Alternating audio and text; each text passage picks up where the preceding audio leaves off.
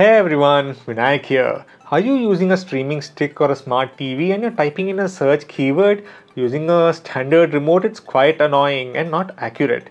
So is there a way to make typing on your streaming devices easier? Let's check this device out. There are tons of wireless keyboards available and I've reviewed a few, but they generally don't fit in with the living room decor, and some, even if they do, don't function like a remote, making you to use two devices. So here's the Air Mouse with a keyboard, which is generic. There are tons available on Amazon. I'll link the one that I'm using in the description below. What I really liked about this device is the form factor and can be used with Android TV, mini PCs, smart TVs and more.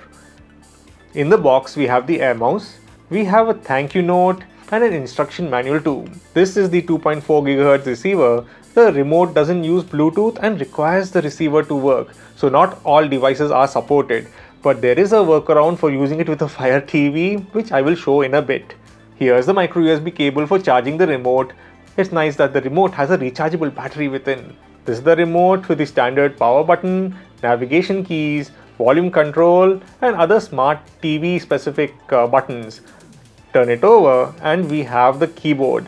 Nice rubbery keys with a slight spacing between them to easily find each key. The navigation buttons are housed within a brushed aluminium texture border.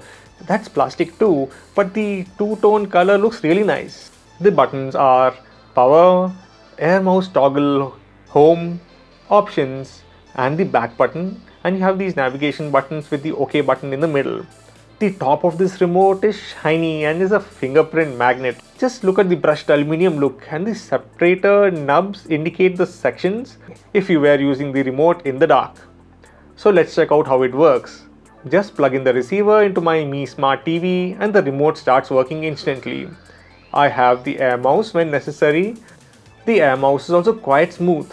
Tap on the button to toggle it on and off. As you move your hand, a cursor moves on screen. Cool.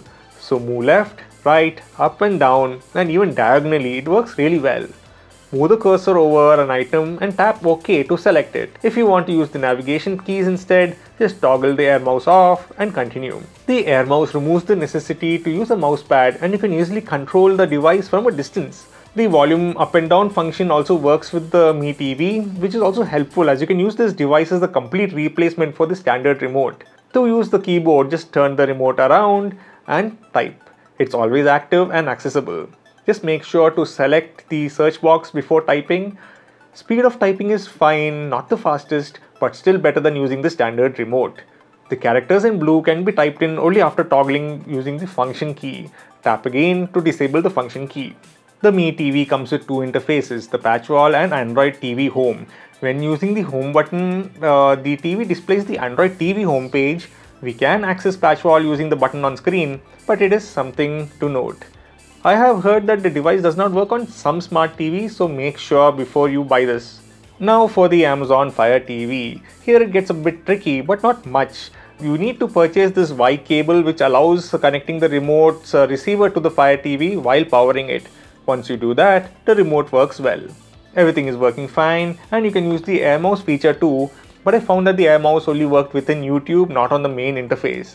The keyboard also works as expected everywhere. The Air Mouse also works with PCs. Just connect it to a USB port and it's ready to use.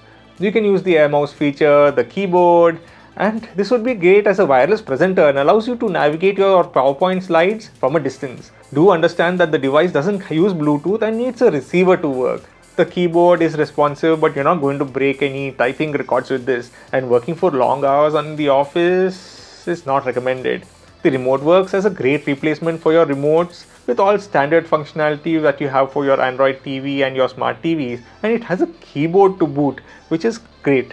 The device is easy to use, just plug and play, so no drivers to install, it just works. So that was the video. Make sure to like, subscribe and also hit the notification bell to be notified when new videos are added. Thank you for watching and see you all next time.